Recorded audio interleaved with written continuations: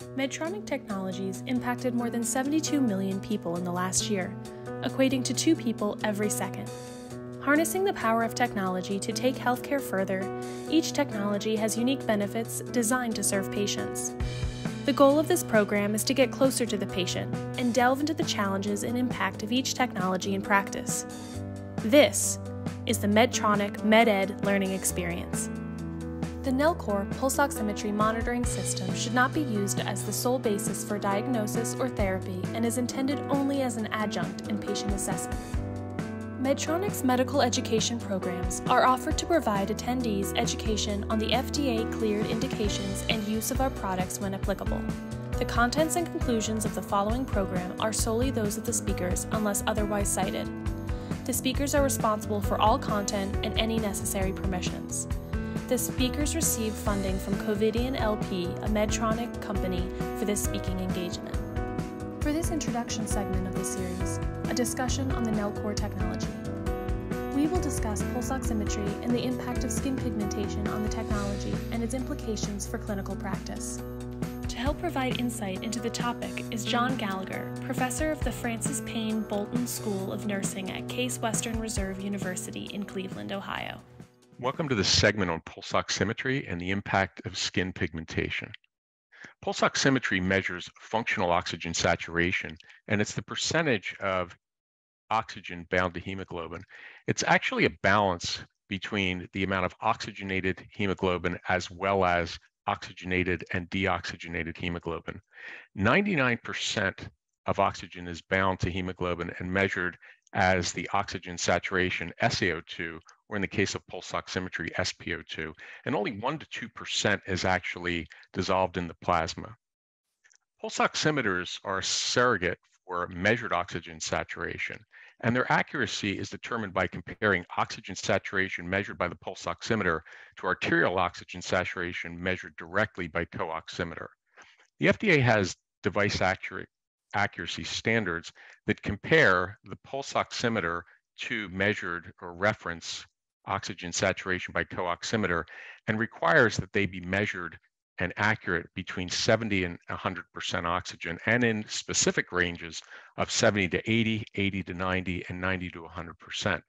Further, each sensor type must show an accuracy, and they are listed here, depending on the type of sensor, the transmittance style, which is either a wrap or clip style, most commonly used, as well as an ear clip, or reflectance sensors that are often seen on the forehead. The guidance for the FDA classifies prescription use pulse oximeters as compared to over-the-counter pulse oximeters as class 2 devices with moderate risk, and therefore require specific testing for accuracy. This testing at minimum should include 10 or more healthy subjects varying in age and gender, and generating a data set of 200 or more data points. The subjects that are used should be at least 2 darkly pigmented subjects, or 15% of that total subject pool, whichever is larger. And the data set must show agreement between the methods of measurement, that being pulse oximetry versus measured oxygen saturation within the subjects and among all subjects measured. So why is it important to know what the impact of skin pigmentation is on pulse oximetry? We're going to talk about that a little more detail here, but it's important because it can impact melanin, can impact the absorption of the light that pulse oximetry uses, and can lead in certain circumstances to unrecognized hypoxemia in patients with darker skin. Melanin is absorbed by the LED lights that are used in pulse oximetry and can result in some inaccuracies of the SpO2 readings. This can also result in hypoxemia going undetected in patients who have darker skin. Several recent retrospective studies found that the presence of occult hypoxemia occurred in Black patients compared to white patients, resulting in delay and even an omission of certain treatments. In the majority of these studies, this occult hypoxemia was defined as an arterial oxygen saturation less than 88% when the pulse oximeter read between 92 to 96%. Over 18,000 samples were collected from 88 healthy volunteers. 22% were considered dark olive or extremely dark skin. And for the saturations between 70 to 100%, The Nellcor pulse oximeters had a root mean square deviation of less than 2 for both skin pigmentation groups. Overall, and by skin pigmentation group, the Nellcor pulse oximeters are accurate and perform within manufacturer specifications as well as FDA accuracy requirements. Pulse oximeter accuracy does vary between individuals with lighter and darker skin pigmentation. There is an increased error in individuals with the darkest skin pigmentation. However, the difference between those with the lightest and darkest skin was within 0.08%, and again, within FDA accuracy requirements. In this study by Falsey and colleagues out of Johns Hopkins, this is a multi-center retrospective cohort study that looked at over 1,200 subjects with COVID-19, also identifying occult hypoxemia in patients of Black or non-Black Hispanic patients compared to white patients. And separately, they also looked at a subset of patients that they predicted hypoxemia. These are patients that had an SpO2 of less than 94% before the measured oxygen saturation of 94%. And they evaluated or predicted how many of these patients would have had delayed or unrecognized need for treatment. 23, almost 24% of patients, over half of who were Black, were unrecognized as needing treatment, whereas there was delayed recognition in patients who were identified as Asian, Black, or Hispanic compared to white patients. So the important thing to take away from this is that there are still issues among all identified race in the study of unrecognized cases as well as those with delayed recognition. However, this was predominantly noted in those identified as Black. When we look at our pediatric population, this study out of Mott Children's Hospital in Ann Arbor, Michigan, looked at over 1,061 patients less than 17 years old, identified as either Black or white, comparing pulse oximetry to measured ABG saturation within 10 minutes.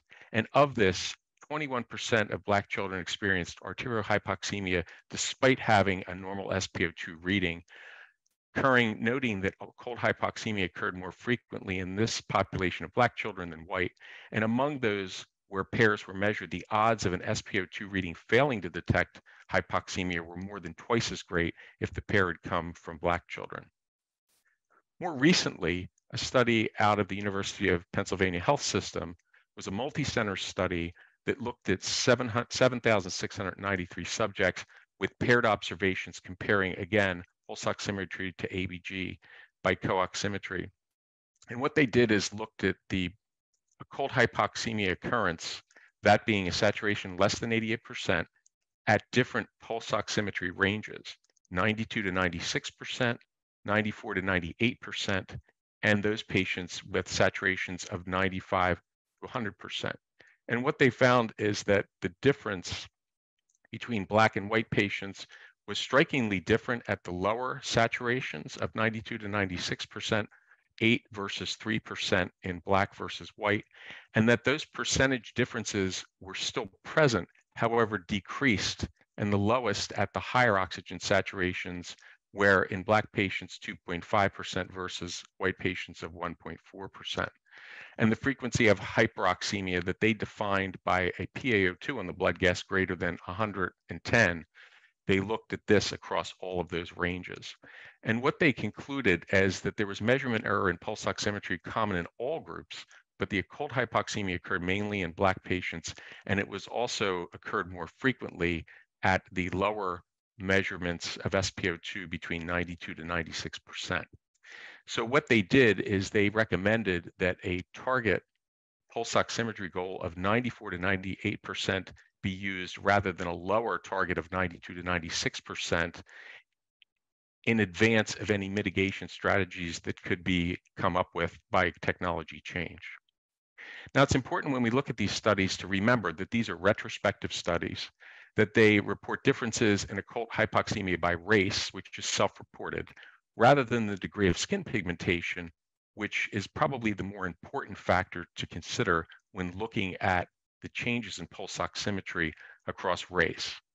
That also the measurements of SpO2 and SaO2 were not obtained at the same time. Often they were accepted if they were within 10 minutes, and there could be many changes within this time period between oxygen saturation. The pulse oximeters used in these studies were prescription grade, but there was variability in the technology among the different brands, and different brands and different sensors were not controlled for across the different study sites. Further, the impact of hyperperfusion, sensor fit, tightness, form, and location of the sensor was not known.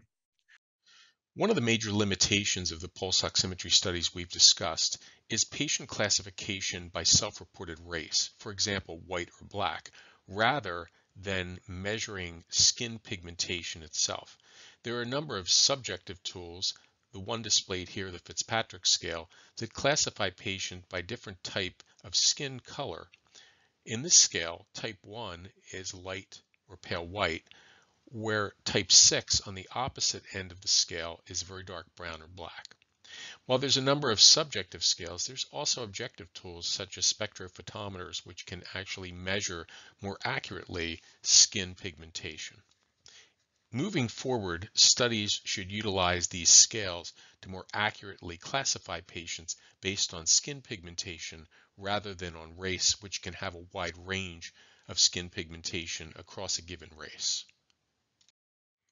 Multiple studies report that pulse oximetry accuracy varies by race. However, race does not correlate with skin pigmentation. Pulse oximetry measures arterial hemoglobin oxygen saturation using infrared light transmission, which can be affected by a number of things in addition to melanin, such as hemoglobin concentration, nail polish color, as well as other physiologic factors, including motion and perfusion.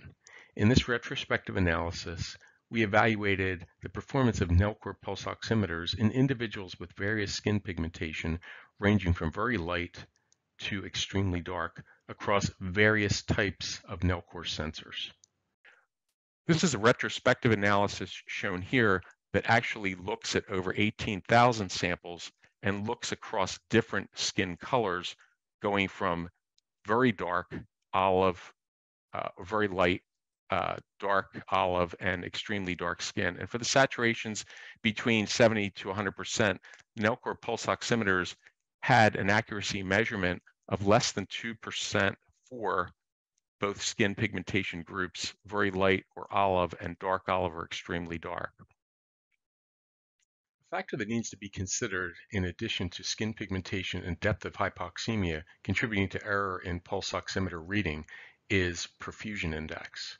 Both Nellcor and Masimo pulse oximeters perform within accuracy specifications of the FDA. However, Nellcor pulse oximeters had significantly better accuracy during low perfusion and in darkly pigmented subgroups than Masimo. Missed hypoxemia events were more frequent with medium to dark skin and during lower perfusion states for both pulse oximeters. Masimo pulse oximeters missed more hypoxemia events when compared to Nellcor, and these findings indicate the importance of considering low perfusion as a key amplifier of error in real-world studies of pulse oximetry. In November of 2022, the FDA held a panel of clinical experts as well as manufacturers and other interested parties. And at the end of this day of hearings, the panel made key recommendations related to how things should go moving forward with the changes in both research and technology development. They've recommended that prospective studies to evaluate the performance of pulse oximeters in adults and children of various skin pigmentations and clinical conditions be conducted, and that there be adequate sample size to evaluate the full spectrum of skin pigmentation as we develop different technology. Further, that information regarding the accuracy of the devices across various levels of skin pigmentation be included, and that there be recommendations for over-the-counter devices that clearly indicate their packaging that they are not intended for medical use, and that there be further education not only for healthcare providers but the general public regarding the appropriate use of non-medical devices for pulse oximetry and what their intended use should be. As we look forward as clinicians, it's important to remember that pulse oximetry is an adjunctive tool to support clinical decision making, but it's not a substitute for good assessment and clinical judgment. When looking at the pulse oximetry reading, we also need to consider what we find in our assessment, the signs and symptoms that may indicate respiratory compromise or hypoxemia, such as mentation, respiratory rate, skin color, and patient-reported dyspnea or chest pain. If these findings do not align with what we're seeing on the pulse oximeter, then we need to consider additional information, such as the use of an ABG to give us confirmatory information about oxygenation and ventilation, and that we use this information together. So what should we consider as we move forward, and what are the clinical challenges? Should clinical targets for pulse oximetry be increased to counter potential occult hypoxemia? Well, this has been proposed by the Chelsea study that we saw earlier, but what would be the consequences? Unnecessary use of oxygen, provider workload, oxygen toxicity, and should we do this as a stopgap for technology fix? Can we safely use over-the-counter pulse oximeters? They may be the only alternative in some settings, and during the COVID pandemic, they were used widely in the home, but we need that the consumer and clinicians understand the limitations and that product warnings be given related to these devices. While medical-grade pulse oximeters are safe and effective when used properly, accuracy can be impacted by both technical and patient factors. We need to understand what these clinical conditions are, whether they be situations where the sensor is used correctly or incorrectly, whether we have issues with hypoperfusion, motion, as well as skin pigmentation, and making sure that we utilize the correct sensor for the right patient, for the right location, and the right clinical condition. Opportunities will always exist to continually improve our monitoring technology and to improve the health equity of our patients. Please tune in next week for a new segment from this series wherever you find your podcasts. This is the Medtronic MedEd Learning Experience. Thank you for listening.